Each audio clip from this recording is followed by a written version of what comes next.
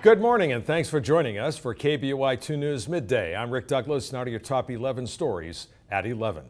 Idaho State Police confirm at least one person has died in a rollover crash on Highway 45 south of Melba. A state trooper told KBOI the driver was dead when they arrived on scene this morning and two passengers were badly injured. There's no word yet on how fast the driver was going. Basically the driver drifted off the road on the right shoulder, overcorrected, came back on the road, and then went off onto the southbound shoulder and rolled the vehicle. Coroner says the deceased driver and the two injured passengers were not wearing seatbelts. A third passenger who was wearing a seatbelt was able to walk away uninjured. No word yet what might have caused that rollover. Just a few protesters were outside his clinic this morning when Minnesota dentist and lion hunter Walter Palmer returned to work. A staffer grabbed his arm and quickly ushered him inside the office. Palmer, as you might remember, killed the beloved lion Cecil in Zimbabwe back in July. He says he did nothing illegal and Zimbabwe has not yet sought his extradition. Two of his African guides, though, were prosecuted. A Boise County man, Rob Carrico, and his wife, Gina May, have been arrested in Boise County for operating what the sheriff there calls a sophisticated pot-growing operation. The sheriff's office confiscated more than $172,000 worth of marijuana plants. Boise County deputies say they found growing tents and an elaborate watering system that they figure had been in place for years. With Congress having done little, President Obama is using his executive powers to grant paid sick leave for employees of federal contractors. The executive order is expected to affect low-wage workers the most. At yesterday's Labor Day picnic in Boise, we found lots of support for the idea. My biggest issue with it is when people are sick, they come to work, they get other people sick. It'd be nice if they stay home, but a lot of people, they just can't afford to stay home. Some critics say to offset the paid sick time, companies will be forced to slash salaries. And leaders of the U.S. Chamber of Commerce are threatening to sue, saying that the president has overstepped his authority.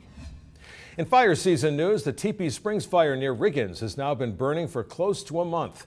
This morning, it's up to nearly 95,000 acres and 65% contained. Fire officials say it grew by 48 acres yesterday after rain and snow slowed its growth over the weekend. The lower Salmon River is back open for rafters. And the rapid fire southeast of McCall is now 50% contained. Fire managers say it scorched more than 9,000 acres, but the fire did not grow over the weekend. In fact, some firefighters are leaving the front lines to head to other higher priority fires. Work has resumed at the Broadway Avenue interchange after crews took a break over the Labor Day weekend. Be prepared for the traffic signals to be turned off from 9 in the morning until 3 in the afternoon, both today and tomorrow. Flaggers will direct traffic. Expect loose gravel as well because workers there are applying a seal coat. Congress returns from summer recess today. Members of Congress went on break in August, but they left with two major fights unsettled. One is the controversial Iran nuclear deal. Lawmakers will either approve or disapprove the agreement, and there is stiff opposition from Republicans. And a few Democratic senators are also opposed as well.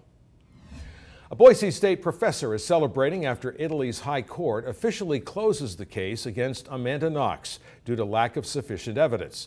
Greg Hampikian is the director of the Idaho Innocence Project. He says his team found too little of her DNA to tie Knox to the murder of her roommate.